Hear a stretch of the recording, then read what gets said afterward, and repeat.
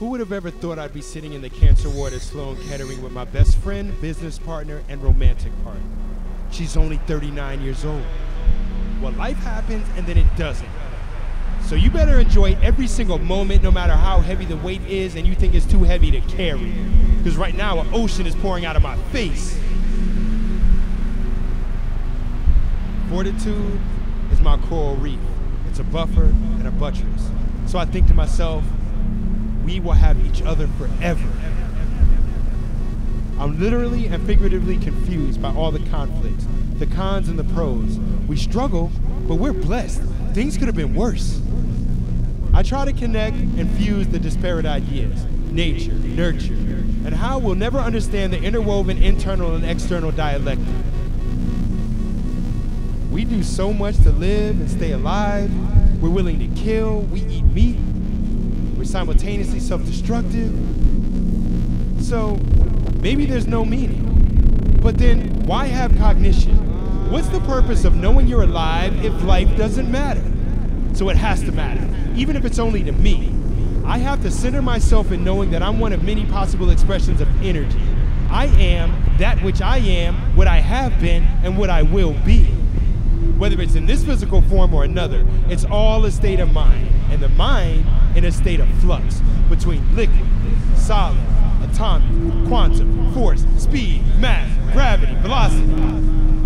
And me watching the cycle of growth move so fast that time slows down.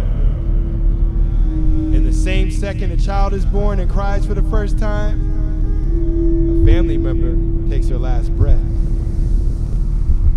And all is well with the balance of the universe. But not me. I'm not well. I'm not balanced. I've never been balanced. The chemicals in my brain stay volatile. Is it ADHD? Am I bipolar? Am I obsessive compulsive? Maybe I'm just dedicated, detailed, and understimulated in most environments. So I seek the trouble to try to solve the puzzle. And maybe right now I'm just distracting myself from where I am and why I'm here. I look up at the TV, and I think to myself, why am I watching this idiot box? I can't believe the papers. I can't believe TV.